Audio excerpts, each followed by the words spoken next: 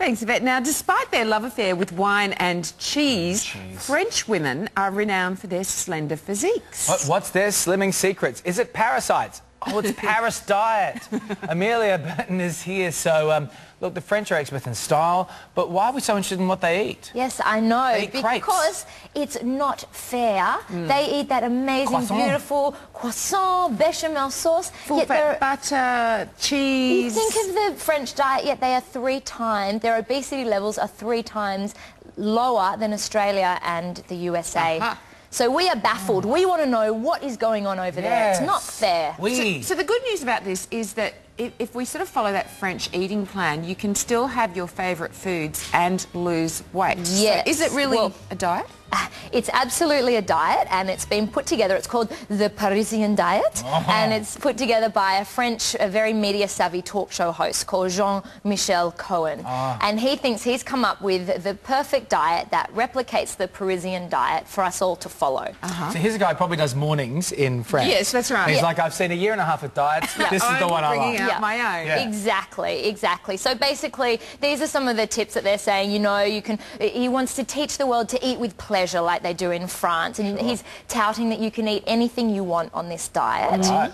But there is a caveat: the portion sizes are tiny. Right. And that is really, if you want to look at what is, you know, if you drill down, that's the portion sizes that make the French diet so, the French diet so effective, essentially. So what sort of dishes would we expect to see on the French diet, the Parisian diet? Pain au chocolat, not in the first phase. There are 3 main phases to it. So the first phase is called the cafe phase, and this is essentially a liquid diet. So this is where you go through, in the cafe phase, you know, soups, tea, coffee, juices. It's really a very low-calorie liquid diet. You do that for about a week, and that's your rapid weight loss. And then you move on to the bistro phase, which you do for about a month, and that's where you can have, you know, more fibre-rich and protein-rich foods like your salads. And I mean, it's all the stuff that we know anyway. There's no surprise. Sizzler phase, that should be called. and you can lose about 3.5 to 5 kilos in a month in the bistro phase. And then the final phase, which is the gourmet phase, which you also do for a month, is where they have things like stuffed veal and but you know, we're talking. Can you start at that phase? That's what I'd like to start there.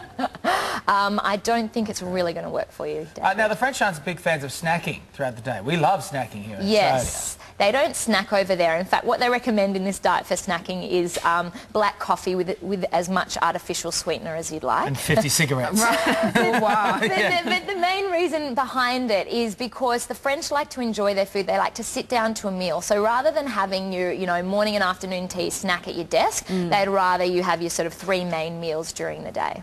Right. So just tell us what your number 1 tips are for this that we can take away from it. Because the portion size thing is really interesting because it's about 1/3, isn't it, of what you normally be eating? Yes, it really is 1/3, if not even less, to be honest, you know, compared to our sort of lumberjack-sized portions in Australia. I'm not a huge fan of this diet, but I've pulled out some of the key findings that I think are good. So for smaller portions, definitely.